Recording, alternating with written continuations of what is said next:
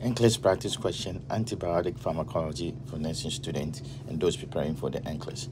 Practice question, test taking strategy. The client is receiving first dose of IV vancomycin for MRSA. Which finding is most concerning? Low systolic blood pressure, flushing and erythema, lip swelling, diffuse muscle spasm.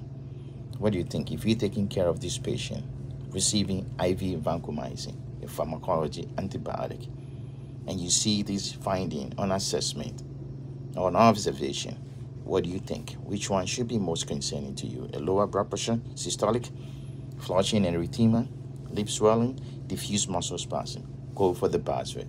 Test taking strategy. I know you know the answer. Put down in the comment, explain yourself why you picked that answer. Check back, I will give you the rationale. But this is antibiotic pharmacology. Take care of yourself and see you later. Bye.